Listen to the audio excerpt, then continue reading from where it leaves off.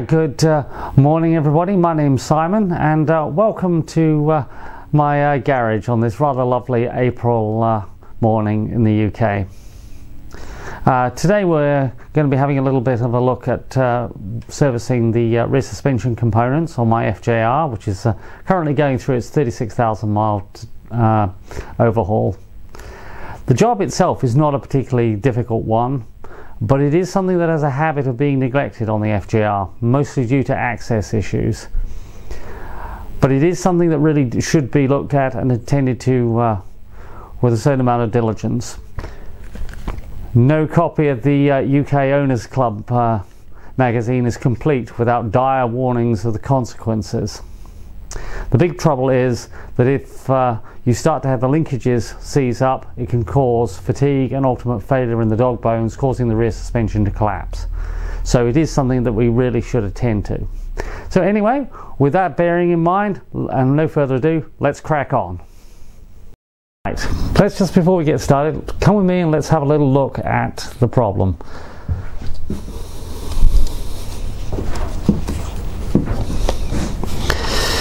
The big issue with this is going to be access. If we come down here and have a little look at the suspension components,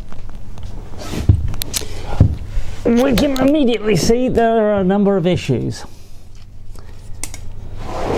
What we have to look at for the overhaul are the bearings here, the main one at the bottom of the shock, the two bearings here and here that connect the dog bones, and the one that causes all the problems in terms of access, at least, this one, the bearing that sits in the rocker arm between the two lugs that are mounted to the frame. And the big problem is getting that bolt out. Now we can also see the center stand here. We can see that the center stand is in the way of here, so we cannot even get at this with the center stand in the down position. It can be done with it in the up position for these bearings, but we're still going to have to suspend the bike at some point. In fact, but we can actually do this and this with the bike with the center stand still in situation. And in fact, if you don't have a way of immediately being able to suspend the bike, if you've just bought it, I would recommend that you have a go at doing these before you actually try and get the center stand off. So you will still need to have to suspend the bike, but you won't have to go through the rigmarole of removing this stand. To which you might say, well, what's the big problem? And the problem really comes with is the placement of the mounting nuts, or more specifically, their orientation. The mounting bolts are here. There's another set down here, corresponding over there, and the same with ones on the left side. The problem is that in the stock setup, the head of the bolt is on the outside. In other words, the bolt has to be pulled outwards.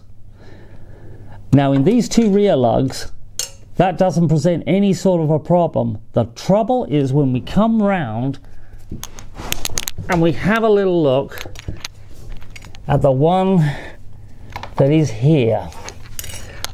You can barely see it. I'll try and get the camera around.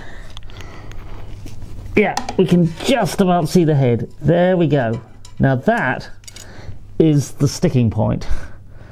The trouble is you cannot extract that bolt as it is installed in the factory without removing the exhaust, or at least very severely bending the exhaust. I know some people have done that, but to be honest, I personally am never very happy with that because of the twisting loads you're going to put on the exhaust mounts, the gaskets. You're just asking for trouble. So, but the only other alternative is the alternative as suggested in the manual is we remove the exhaust. But the problem with that is if we have to remove the exhaust, we have to remove the fairing. We have to then remove the radiators, dismount and drain the coolant, dismount the exhaust, then we can get at this. Now all of this of course takes a considerable amount of time, and this is the real problem why the dealers are not very keen on it. This takes a lot of time, and it also, which is expensive. And if you're working on, say, a fixed price for an overhaul for a particular service, then they're going to lose money, so they're not very keen on doing it. But you'll be pleased to know there is a way out of this situation. But what it involves is actually cutting the head off the nuts. Anyway, we'll have a little look at that in a bit. Anyway, we're all getting a little bit of ahead of ourselves. So what have we decided? We know that we're going to have to suspend this bike in order to get those suspension components. So let's have a little look at what we're going to have to do and look at some of the methods we could do it. Okay. Right. As we can see, it's a fairly hefty bike. We need something with a good amount of strength, both to lift it and also as an attachment point. Now here, as you can see, I have a block and tackle set which I made up specifically for it.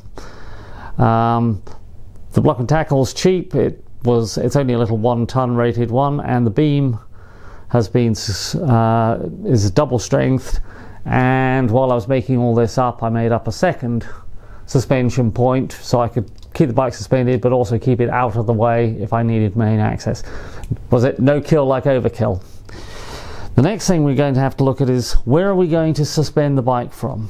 Now what looks the obvious place, namely the grab rails, probably isn't the best because these are only plastic. And remember, this bike weighs the best bit of 300 kilos. That's 650 pounds more or less. Okay, we're not going to take anywhere near that kind of weight through it, but it wouldn't be a good idea to break these things, or perhaps damage the mountings equally so. So what we're going to do is we're going to have a little look at mounting the thing directly to the subframe. And to do that, of course, we're going to have to get the seats off and the side panels off. So let's start. Right, we've just started going, so let's have a look at getting this seat and everything off first. All right, first things first, we just need to take the rear and take the seat off, just undo the latch, the backing comes off. We'll put this somewhere nice and safe. Likewise, we've got to get this off. Now, this one's a little interesting. If you've never done this before, it will fox you. There's a little catch that lives down there. You have to get your thumb in, and out it comes. This thing has a rather nasty protuberance here, so don't put it on anything that could be damaged. Next thing, removal of the side panels. Easiest way to do this first is remove this. This takes a couple of little Allen screws, and we've got 2 little push fasteners there with little cross heads to release them. The first thing we'll do is we'll just take the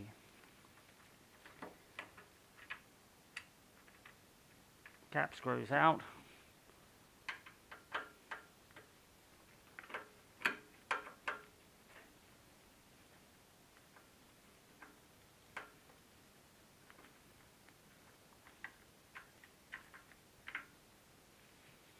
And then we'll look at removing the Phillips screws there.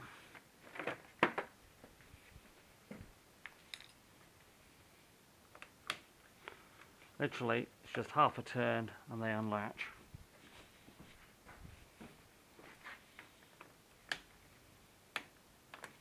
Whoops.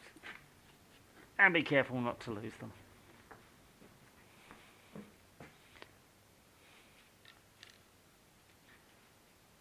In fact, to keep these safe, you can sometimes just, for these little ones, just pull them back into their mounting points. But it does help if you actually take the thing off first. So that's out. Now, this will just pull out and back. Takes a little bit of force, particularly if the rubber hasn't been used for a while. just out at the front and then back. There we go. You can see here, you've got these grommets going to there, and that tab goes into there. Again, we can put them nice and safe. And just to remind ourselves where these things came from, you can just put those into the back of the tank. The less you have lying around on the bench, the better.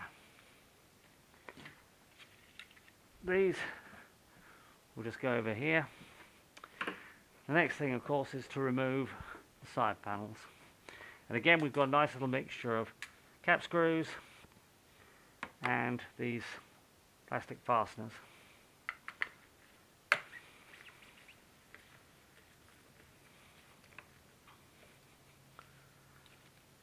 And there's quite often little hidden ones somewhere, particularly on the far side with the grab rail, but it's always a good idea to check. We'll just take that half out. There we go. And there's one down there. It can come out, like so. And this one here. Now in the manuals they'll say you can just slide this out, but I really don't think that's a very good idea. It's much better if you release this particular screw here. I know we're not going to take this panel off, but if you release it, you don't put any strain on it. That crack, by the way, was like it when I got the bike, but you've got to remember these panels are not going to be as flexible as they once were. This bike is now a 2010, so one of the last of this Gen 2 variant, and she's already 10 years old. So a little care and attention with this. This, by the way, here's your ABS system. And we do the same on the other side.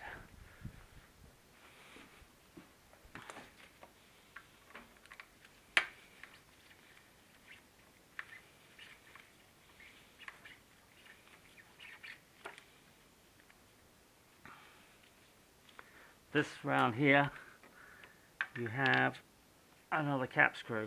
It's easy to miss this one.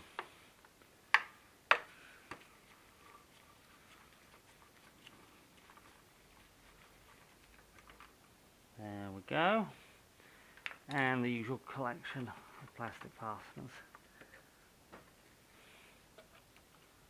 These just take literally half a turn, and they come loose. And anyone, yes, one more. There we go. Always a good idea just to always check. There we go. Now there's one fastener. Good. We're not going to pull that out hard. We're going to do exactly as I said before. Loosen this off. Doesn't even have to come all the way out. Take that out. Now this is free, and it'll come out easily. Ooh, not so good. Be careful with these. As I say, that I think was probably due to it being over tightened before, but the manual does say you can pull them straight out. Not really such a good idea given these panels age now. Right, we'll tidy this up and just put this onto the bench. Right guys, now we've got the side panels off, we can have a little look at the subframe. Now the thing is, this is a fairly good solid piece of metal here, but you've got to remember that when we're doing this, we are using a piece of the bike in a way the designers did not envisage it being used. So we must proceed with caution. Now, we basically want to lift the bike at a point as far back as is generally feasible. The reason being is when we do that, we have a longer leverage. We're going to pivot it, the front wheel is going to stay on the ground, and we're going to pivot it up. So the further back we go, the easier the lift. However, structural problems come in. If you did round here, you're putting a lot of load into these members here. So if we have a look at the geometry of this thing, you can see we have a very strong triangle here. A lot of welding, a lot of gusseting. So this is really going to be our attachment point. Triangle, of course, being the strongest geometric shape. The stresses we're going to put in are going to be tension along the bottom and compression along here. It is tempting to use the middle of these, but the problem with that is we are now bending the member here, and that's not really a good idea. I'm sure it would be strong enough if you tried it. You probably wouldn't damage it, but let's not go there. So what we're going to do is we're going to attach these lifting straps, one each side. I've got a spreader bar that the straps will be attached to, and then that will go onto the hook. This is probably a bit over-engineered, but the idea of the spreader bar is to avoid putting any twisting or torsional loads into the subframe. It was never designed to take that, and although it looks fairly hefty, again, why take chances? You probably could get away with a single strap run between there and over here on the far side. We have a really nice mounting point. This is the grab handle for putting it up on the center stand. This is strong enough. This will take quite a bit of load, so we're not too worried about that. Okay, so let's get it all fitted up and see how we go. Right, we've now got the straps all fitted up, as we can see. This has been looped round and through the gap there to secure it so it won't go back. Over on this side we have this into the grab rail here. This is good nice solid piece of metal there. We've attached the spreader bar here, and of course because we have chains moving around, I put some towels and that all over the paintwork just to stop anything being scratched. So the next exciting thing, of course, is we're going to have to lift it off the ground.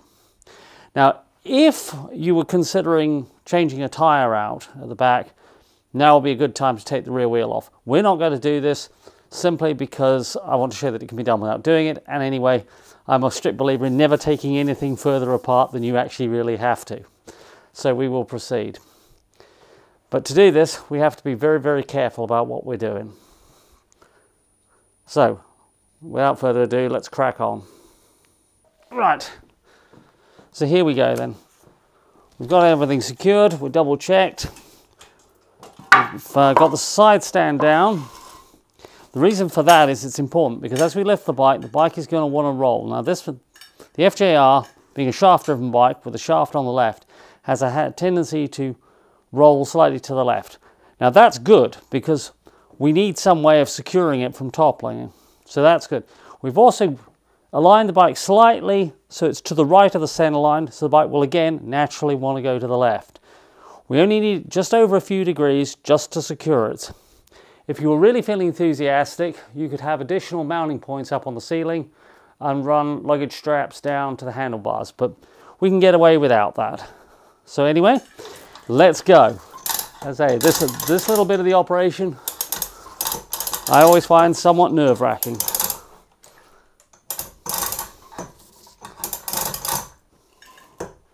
Now we can see the bike's just wanting to keel over.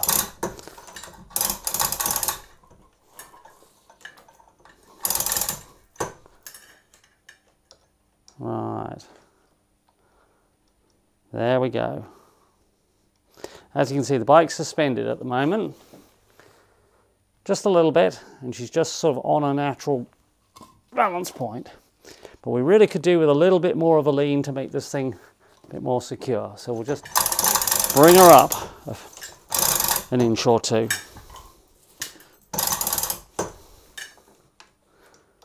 Right. That's not bad, maybe a little more, just for safety. Okay, so we've got the bike quite comfortable. She's just sitting there. She naturally wants to keel over onto her left side. But the bike can still actually rock fore and aft. So to stop that, what we can do is use the front brake. And in this case, I'm simply going to use a zip tie just to apply a little bit of pressure. Doesn't have to be much, just stop it rocking fore and aft. And as we can see, the bike is relatively stable now. So the next thing we have to do is look at undoing the bolts and disconnecting the suspension linkages. We can also see that with the stand in the retracted position, you can actually now get at this bolt in particular and slide it out that way. So this, if we did not want to remove the center stand, we could do, as I say, these bearings, that one, and those two, and this main one. And these ones are the ones that tend to suffer the most. But we're going to do the whole lot today. So now we are happy that things are secure, it's time to start the work properly. Right, first thing we're going to do is take off this nut here, and then we're going to drift out this bolt to free the dog bones off from the swing arm. Now, of course, because we've got the rear wheel still in here, there's quite a bit of weight and therefore tension on that bolt. So what we can do is we can put a little bit of timber under here and just shim it a bit, just to take a little bit of weight out of here and ease this bolt as we take it out. Doesn't have to be doing very much, just a little bit, and I've used just a couple of old balks of timber and some offcuts I have lying around the workshop. So, that being the case, let's crack on with this. Right, the bolts here are 17mm for the bolt head. For the nut, it's 14mm. And there we go. Starting to come off. Now these things have a self-keeping function in the nut. They're a bit like nylocks. Oops.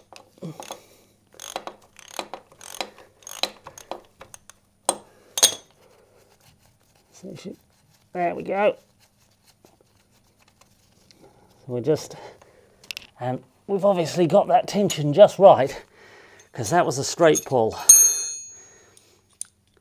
Not bad. Not a bad job at all. Let's put that over there. You can now see the dog bones drop away. Now the bearing in question lives in this housing, and this is the central spline to it. Right, just so we can see things a little better, I'll go get a tool. Right, hopefully you can see this. The way to grease this is we push this out a little bit, and you can see in there, I don't know whether you can just see the bearings. Now, one very important thing that I have to mention is these bearings are loose. In other words, if you push that central pivot point all the way out, without there being sufficient grease to hold there, those needles are going to drop out, and that is just not what we need to happen. The first time I did this, the bike had obviously not been greased for a long while, and there was like a brown wax over everything. In fact, it was so thick and resilient, I almost thought that they'd replaced the bearings with phosphor bronze, but it was just waxed up. Anyway, they look rather nice. So what we're going to do is we're just going to pack them with grease while we're thinking about it. So I shall just go and get our grease can. Right, the grease we're using today is Silklane Pro RG2. This is a grease recommended by the FJR Owners Club. It's basically the same as any other lithium grease, it's just a little bit thicker, and it resists being dispersed by water a lot more, apparently.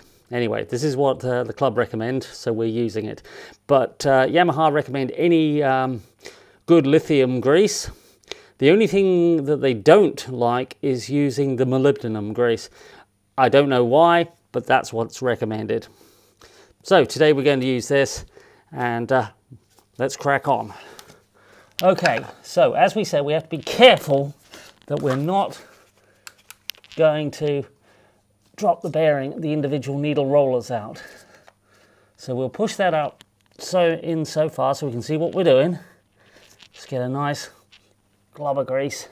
This is one of these jobs where the bigger the bigger the gob, the better the job. And once we've got those bearings nicely in place, we can afford to push that in a little bit more.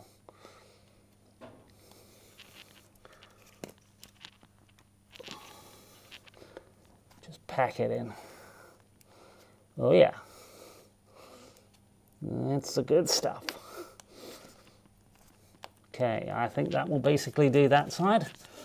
And while we're at it, we can also examine the seal, make sure that's in good condition. Obviously, if it is not, we would replace it. And we push it back, that smears it around a bit.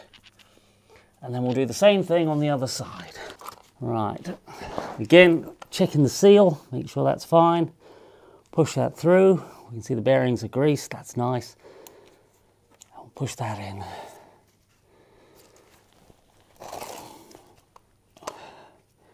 Nice big blob of grease in there. You can never go too far wrong with that.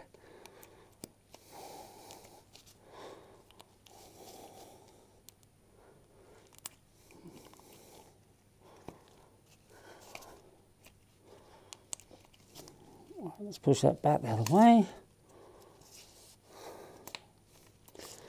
Right, good stuff, eh?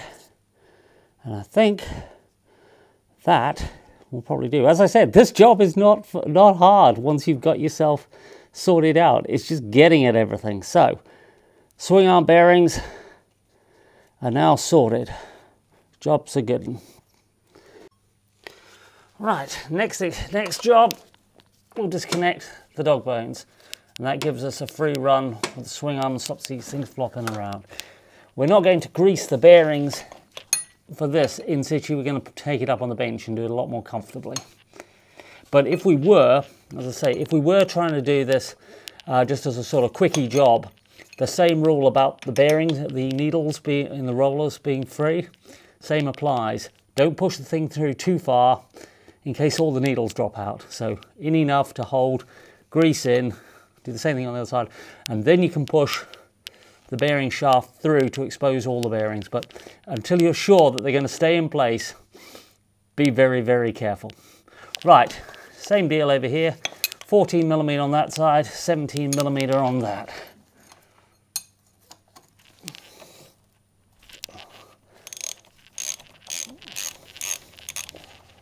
And again, these are these ones with the anti-vibration fasteners. Oh, we have a washer. Off and oh, one dog bone off. And you see how easy that was there for that to move. So, but we'll keep that in all nicely closed up. Good stuff. So we can take these out of the way and put them safely to one side. Gather up our fasteners.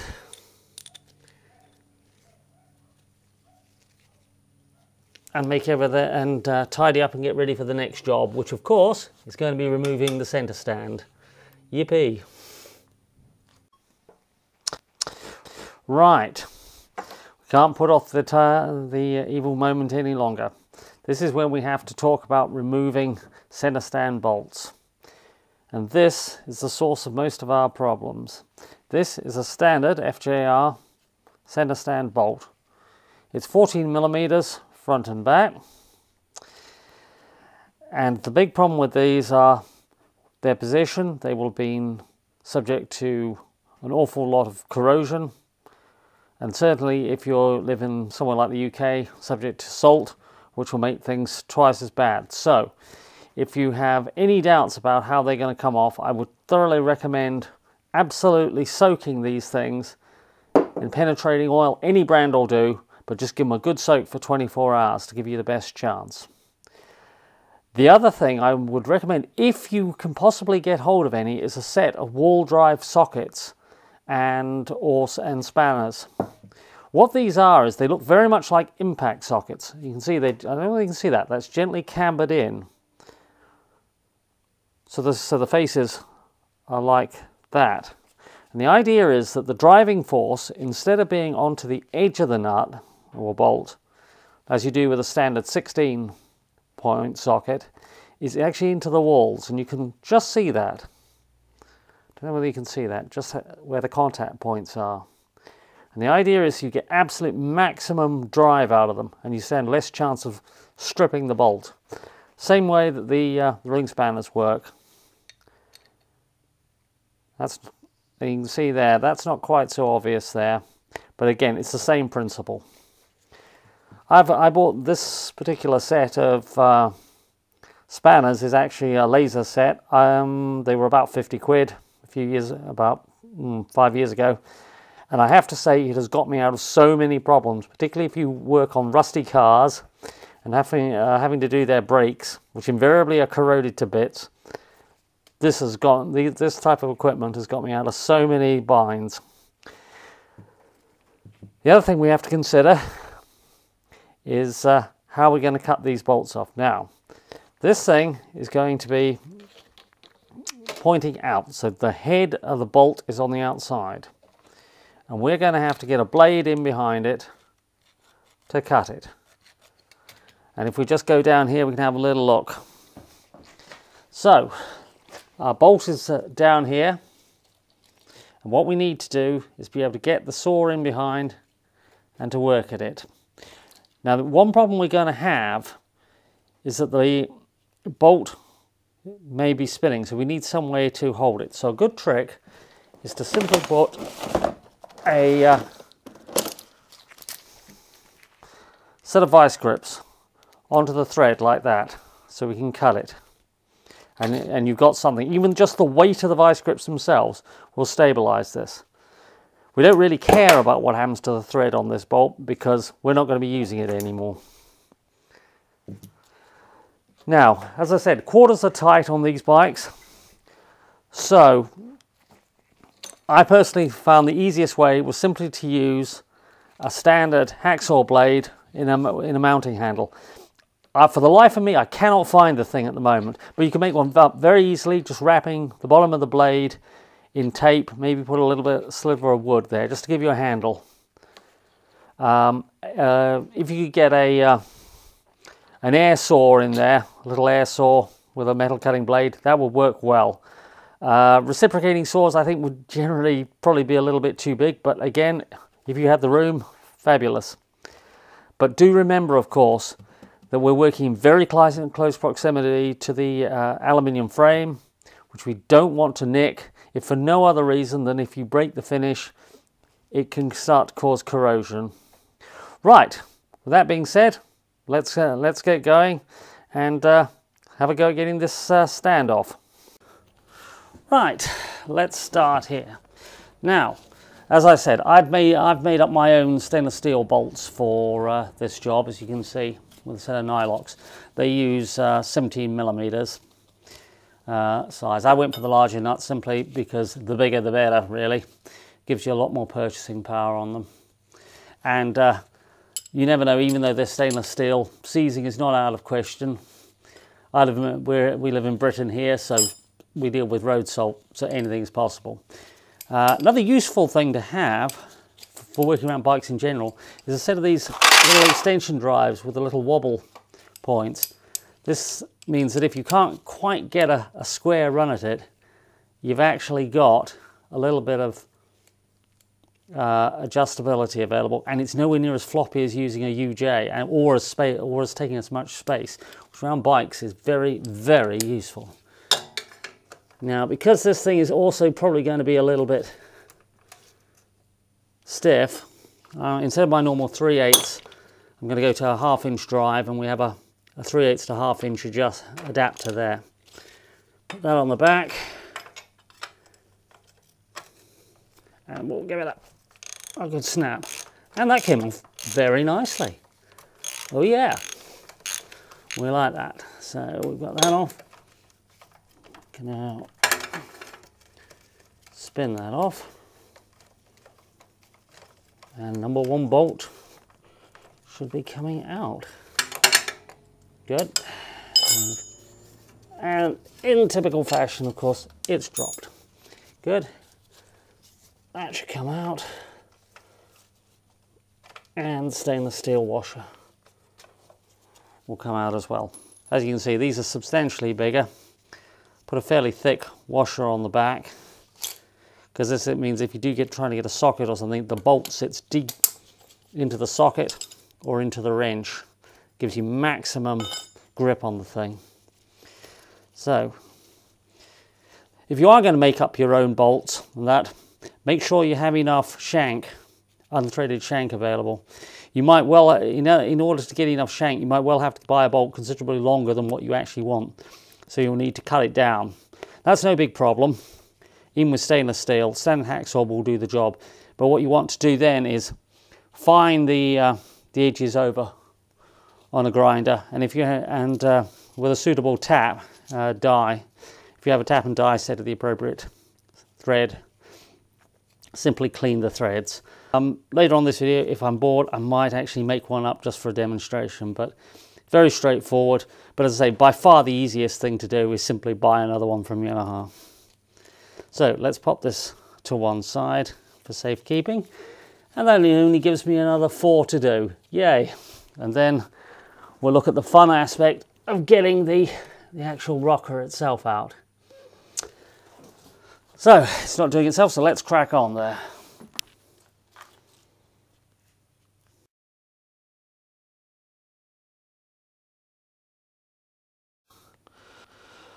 Right, finally got this thing off. No great problems.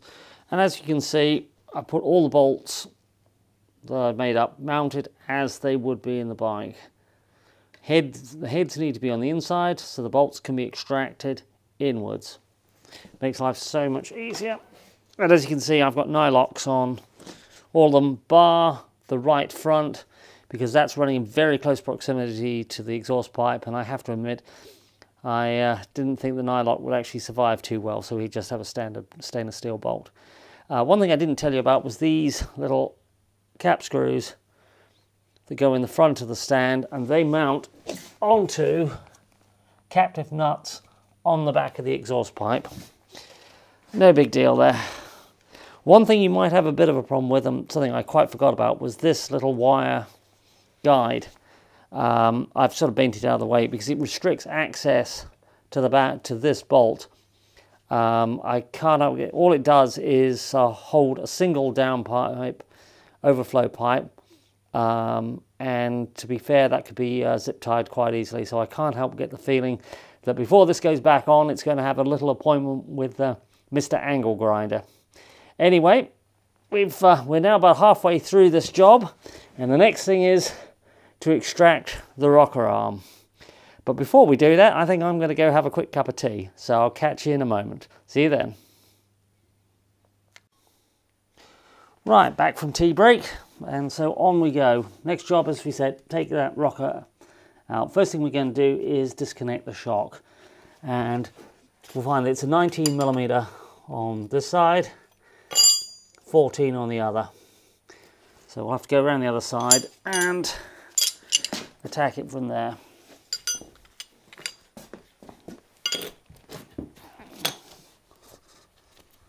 Right, let's have a look.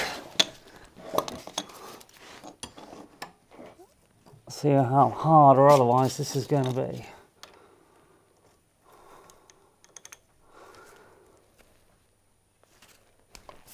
That wasn't too bad at all. That is spinning now.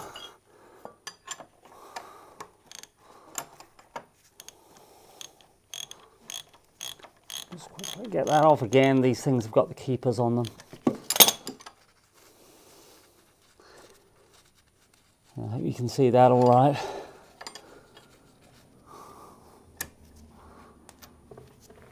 Once again, rescue the washer. And we'll just put that back there. Okay, that's pretty good. And that will just drop out in a moment with a little persuasion.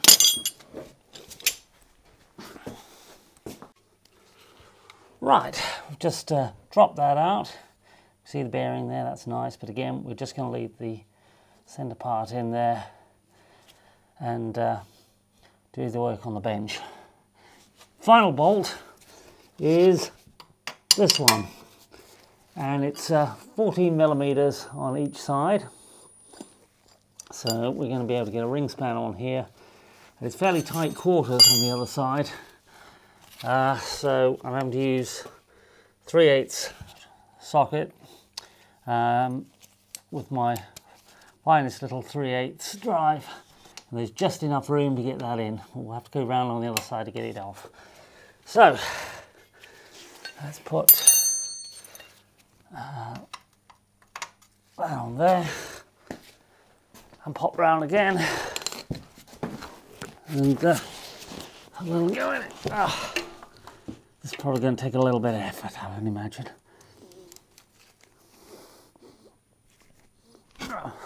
Yep, that's the way. Putting grease on everything really has helped. So this will come off, and then we'll have to gently work the bolt through.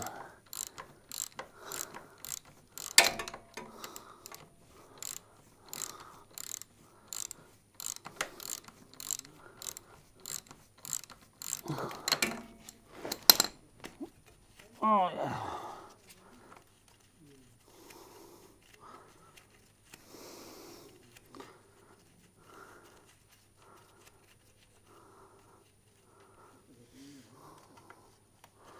Good stuff. Ooh, let's just get the spanner off. Now, have we gone out far enough to clear? We'll just have to check it. This is held in by a little bit of a spring retention clip, so it'll just stand there. But anyway, let's just get ourselves tidied up, and then we'll tackle this problem from the other side where we can actually see what's going on. Right, what's holding this up is this bolt is just hitting the pipe there, and it's just catching the edge of the rocker arm. I don't know whether it's just an oddity with this particular bike, or whether maybe at some point it's taken a bit of a sideways knock that's altered this. I suspect it's actually more just a manufacturing tolerance, but whatever. We just need to pull this out a little bit, enough to retract the bolt and drop this out. This is held in, as I say, with a little bit of a clip that pushes on the sides anyway, so it's going to need a bit of a pull. So let's crack on. We've got a nice big spanner to provide us with a bit of leverage, and put it under here. Give this thing a good pull down.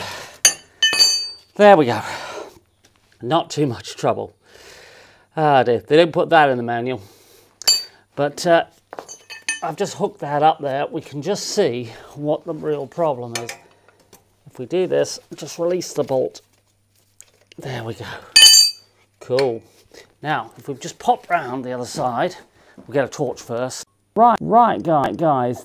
This is, as you can see, is the problem. Hopefully you can see just that bolt there. That's where it's hitting the exhaust. You see it's just protruding very slightly into the lugs, extending from the lugs. And that's just what's hanging up the rocker arm.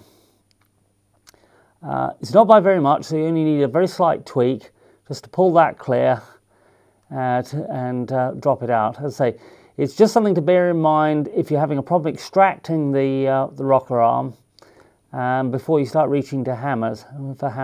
We can also see here there's just that little protuberance there, just sticking clear of the casting. That actually just acts almost like a spring, just holds the rocker arm in place anyway, so you will need a little bit of a pull anyway. Right, so we've done that. Let's crack on and re-grease the rocker arm, and then start to think about putting it all back together. Right. So we've just got this over here on the bench, giving it a quick clean up, and the orientation of this thing is, this is the rear, which gives the shock. This is the mount for the to the frame, and of course you've got your mounts here onto the dog bone linkages. So let's start with the front then. Now the first thing is make sure it's all nice and clean. Make sure that we're not going to introduce dirt into the bearing. So we can just push this through a bit. If we get a torch, we can just inspect the state of the bearings. And you can see that's all looking rather nice in there. No sign of rust, corrosion, seals all look good. So we'll just pop some grease on there. Again, being careful, just put this halfway through so there's no danger of the needle rollers running out.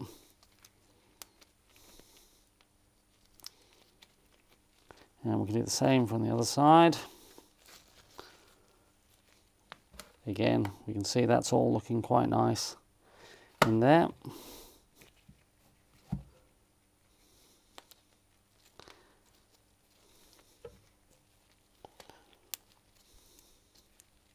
Good, so that's the front bearing done. Now for the centres. Again, quick inspection. Yeah, that all looks good. Plenty of grease in there already. That's actually quite gratifying to know, because I haven't done a lot of miles on this bike since this job was last done. But I have done quite a bit of riding in some fairly heavy rain. And a few hours of motorway operations in a deluge, I would have thought might have washed the grease right out of the bearings. But rather gratifying to know that it didn't happen. Again, same deal on this, just check the bearing. It's all looking good. Nice big lump of grease in there. Oh yeah, good stuff. And that's all the way through.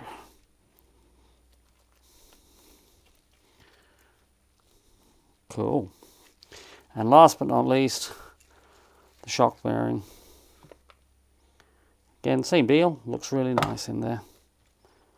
We'll just put some grease in. Nice big gob there.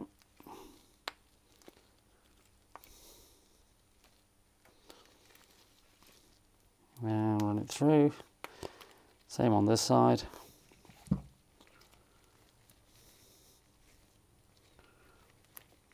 Cool. I'll just wipe off the excess.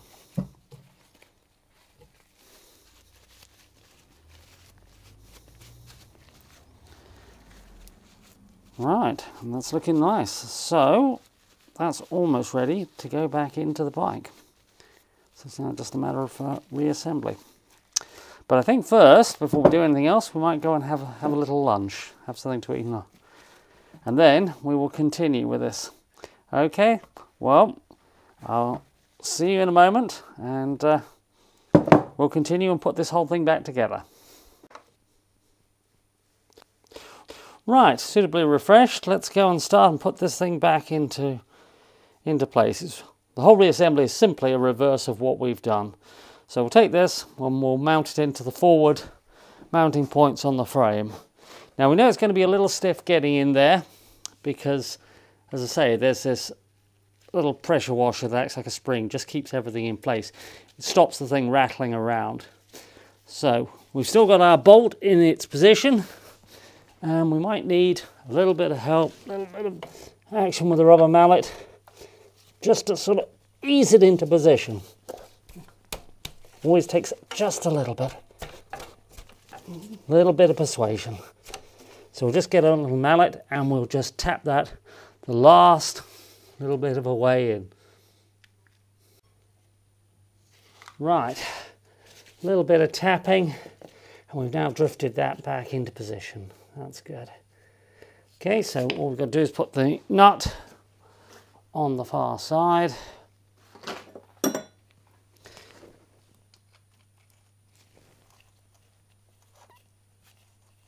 And that is at least secure. We're not going to bother torquing anything down at this moment. We're just locating everything in place. We've got that just tightened up, just loosely. Next thing is to put this in here, and you can see that swings up. The nut comes in from this side, the shoulder goes over, and then we can just place the nut on the far side just to keep it.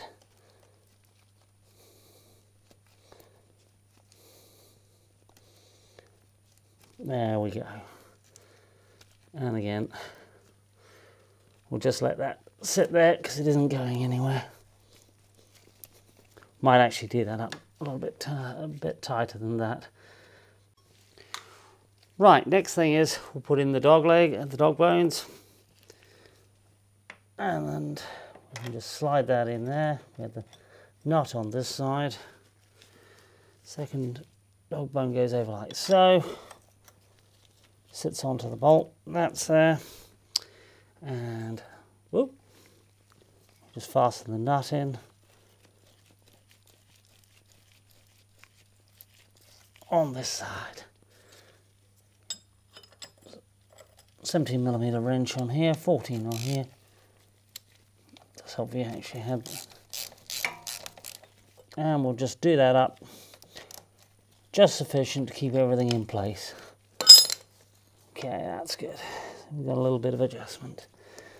We can take the bolt out of here along with the washer and slide these up. There we go, and we can see we've got good alignment.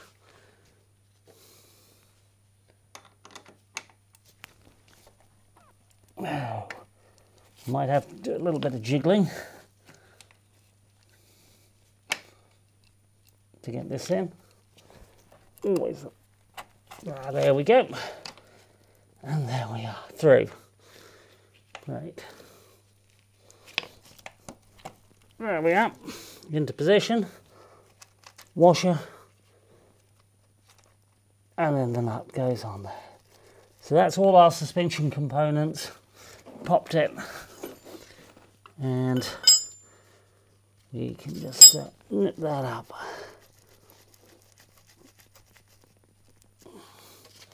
Next thing we're going to have to do is think about setting the torques on this. It's easier to do this while we haven't got the centre stand in the way. Right. Quick check of the manual just to check our torque settings. Okay, the front bolt, we can see, that's the one going to the frame, is at 40 Newton meters, 29 pound-foot. So we've got 40 Newton meters set.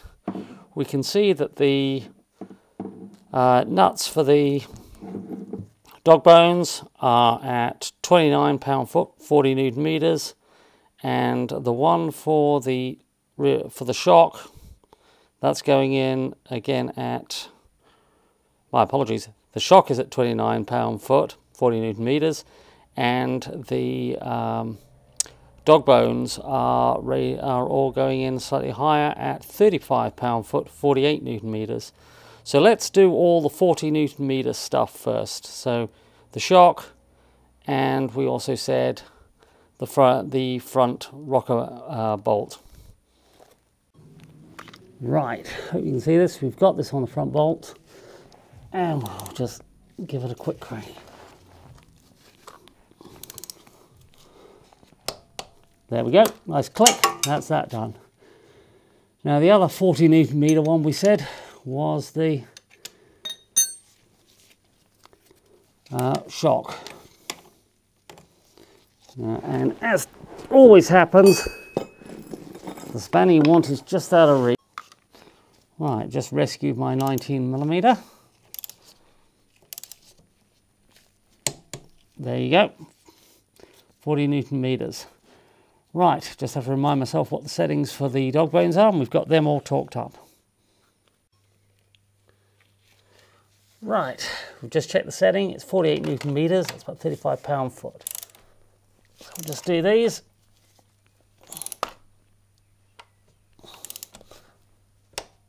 That's it. Nice click. Let's get the spanner on the far side. There we go.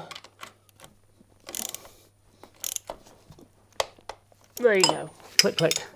And that's it. That's the main suspension all torqued up. Right, next thing will be the centre stand to be refitted. Right. Finally, we're going to put the centre stand back on. This video is already getting very long, so I'm not going to film it in detail. Suffice it to say, it's just a reverse of removing it, but of course we have our bolts with the heads on the inside, nuts on the outside.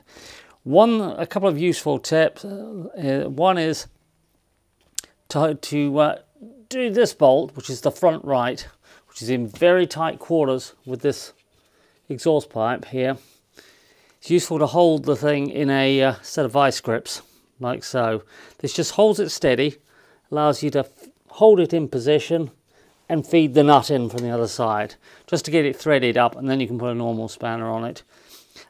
This little wire holder, I decided in the end not to take it off. I think it's fine. If it's bent over like that, we can get this nice little Craftsman offset socket wrench in here, and you can see we've now got enough clearance and also sufficient clearance of the mounting point for the frame rocker mounts, because that's the problem with using sockets. It gets very tight. It's doable, but it's a bit awkward, and what can happen is the bolt can back into the socket, and it's then nearly impossible to get the socket wrench out without somehow screwing the thing forward. An open-ended wrench is much better if you can get it. A nice little socket wrench which will allow you to pull it off. Anyway, we'll get this on and then we'll look at lowering the bike down and wrap this up. Did everything secure. Everything went in quite nicely with a bit of jiggery-pokery, as it always does with these things. So now really there's nothing more but to get it down off its stand, off the hoist. So first thing we've got to do is just get the chocks out from the rear wheel. Obviously, we can start to gently lower the old girl down. And as we do it, we can see she's starting to come up. We can pull the wooden block out.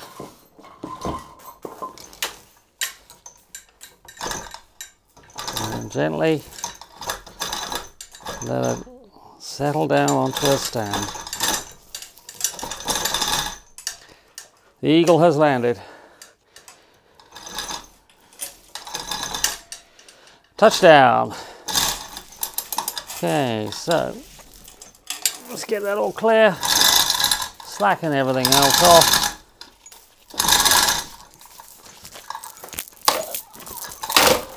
We'll just hook that up out of the way.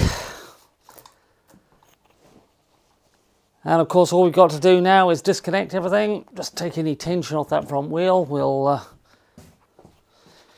And here we go. There you go. So we've now released any tension that we've got there. Looking good. Looking good. Everything is as it should be. We're pretty happy. Right, the rest of this thing really is just disconnect the shackles, put the side panels on, put the seat back on, and we are good to go. Ah dear. And it all is just a complete reverse of what we did taking everything off. Well, ladies and gentlemen, that just about wraps it up for the evening. It's been a fairly long day. I'd say this all looks a rather formidable job, but in fact it's not. It's just a load of smaller jobs all put together. The big secret with this is to have a secure and safe way to suspend the bike. Once you've achieved that, you're basically home and dry. The rest is very, very straightforward and certainly well within the capability of even a moderately competent home mechanic. Anyway, it's been a long day, and thank you very much for staying with me. I'm going to enjoy a beer now. Cheers.